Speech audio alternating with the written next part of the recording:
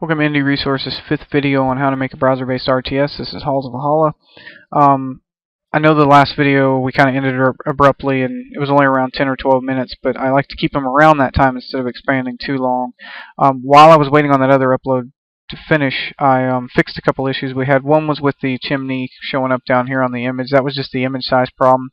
The other one was whenever we built a tower, it would show up as a house. So you can see we fixed that too. So it all seems to be working right now. To go where I left off, we were at save building. Basically, it's just like the get map, except for we're sending the map R, the map row, the map column, the map X where it's at, the Y, and the type of building it is. And we are sending that over to build building, and we're getting all this is getting the variables, and then we're inserting into buildings the information.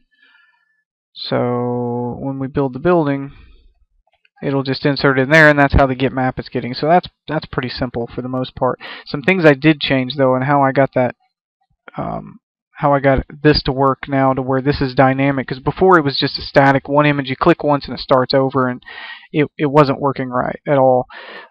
So what I did is I added a couple things. If we go up here, you'll notice that now that house is gone. That whole set of code is gone. I moved it. And we'll just kind of start here. Whenever you, sorry, my mouse is goofing up. Whenever you build a building, and now the build GUI is gonna go up where the mouse and Y and X is. Then it's gonna show it, and then we're gonna do this function save building, which is what I just talked about. It's just doing an AJAX, going to the server, get map.php, and then it's saving that in the database. And then we're actually going to create the building, and that's the new function. If we go to create building, you'll see down here we have counter I. Now I created a couple global variables mainly because I needed them, and if anybody has any suggestions on how to get rid of the global variables, I'm more than willing to put them in there. It's just easier right now. I mean, this is y'all's game. Y'all can create it after you want after this.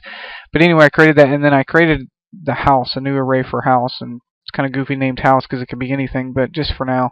You notice the array is empty. There's not even any lines in there. So what we have to do, we're starting our first, every time you click, it's going to create the new building, and it's going to make counter +1. So the first counter is going to be 1.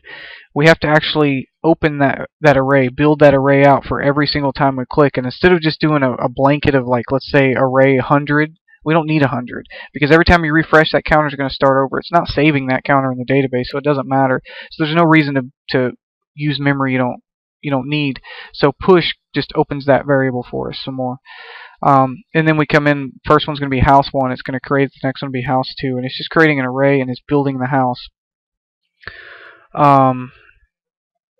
We're setting the image, and we are setting the limits on the image. And then we're just like before, everything there is pretty much the same. I mean, other than I changed this to the mouse.x and y, which is about the same thing. And then I'm turning the meter back down to 0, because every time you create it, it goes up to 50. It runs the code of okay, stop, but then it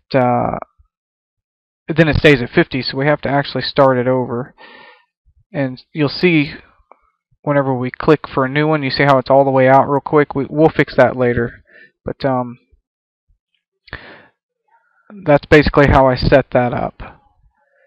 And that's really it to this video. I just wanted to kind of throw that in there. And so now we've got it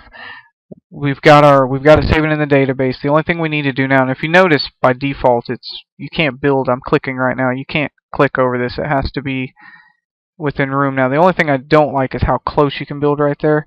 We may move that out, and we still got to fix this little deal right here, which we will in the next video. But for the most part, it's working, and we've got it started. Next video, I want to kick into using of gold and lumber, and just remember to throw some suggestions.